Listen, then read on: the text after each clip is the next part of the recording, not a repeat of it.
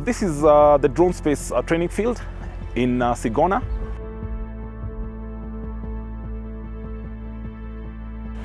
Drone Space is an accredited Unmanned Aircraft Systems training organization, approved and certified by Kenya Civil Aviation Authority. We started our operations in December 2020, and we've been running classes every other week. We want to train as many people as possible to be safe pilots. We've managed to train pilots from across Africa, including Malawi, Zimbabwe, and Rwanda.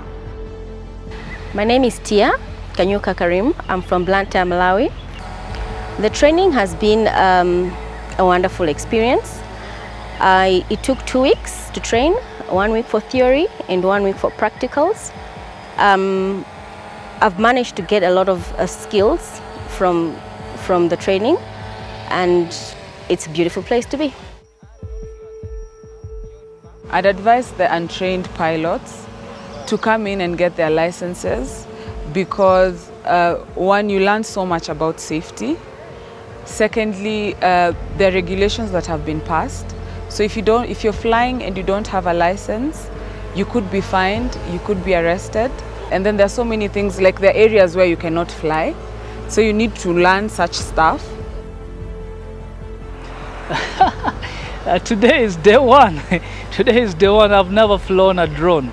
You know, I've never flown a drone. Today was day one for me. It felt really good.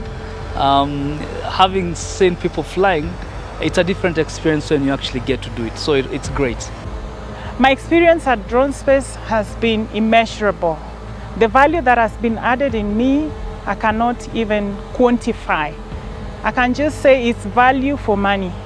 I've learned a lot, especially issues to do with safety when flying drones. It's not just about flying, how to know how to fly a drone, but how to fly the drone safely, knowing the regulations. As I was coming in, I was looking at it as a hobby. But then I realized, having met other students with experiences and diverse interests, then it does indicate that there's an opportunity for the future in flying the drones in the various fields in our professionalism. So here at Drone Space, we train for 2 weeks, 1 week theory and the other week practicals. Just before you get to the practicals, KCA regulations say that you have to have a pass rate of 70%.